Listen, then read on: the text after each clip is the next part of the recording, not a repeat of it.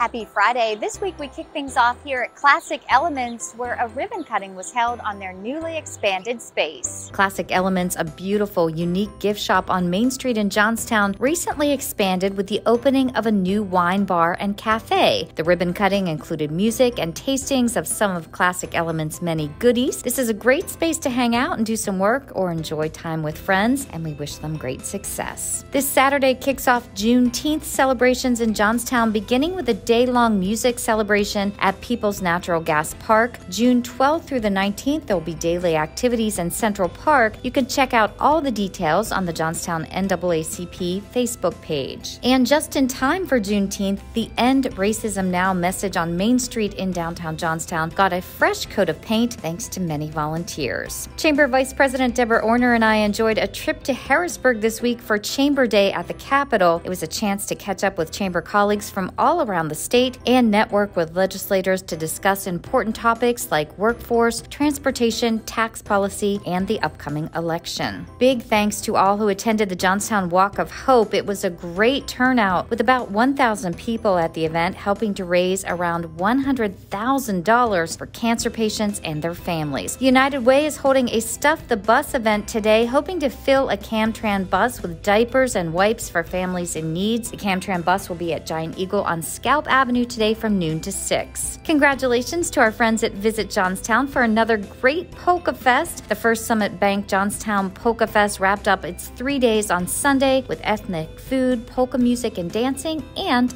a polka mass. Lorain Stonycreek Hiking Trails held its annual beer and wine festival this past weekend, and if you want to head back to the trails this Sunday, they're having a land navigation orienteering course where you can learn the skills of map reading, point plotting, and using a compass. We're happy to welcome back our Johnstown Mill Rats. Last weekend, they kicked off their season with an enthusiastic crowd. Our friend Ron Spory from Spory's Locksmith threw out the first pitch. The Mill Rats are home tonight, Saturday, and Sunday, so get out and show your support. The Tribune-Democrat's Concerts in the Park series has kicked off. This past weekend was Jazz in Your Face. The free concerts are sponsored by the Trib, Johnstown Magazine, and Somerset Trust. Nanty Glow Fire Department will host Community Days this Friday through Sunday at the station. There will be craft vendors, food, kayak races, and more. It sounds like fun. And finally, check out the new outdoor dining space at Balance Restaurant. Nice to see another outdoor dining option in downtown Johnstown.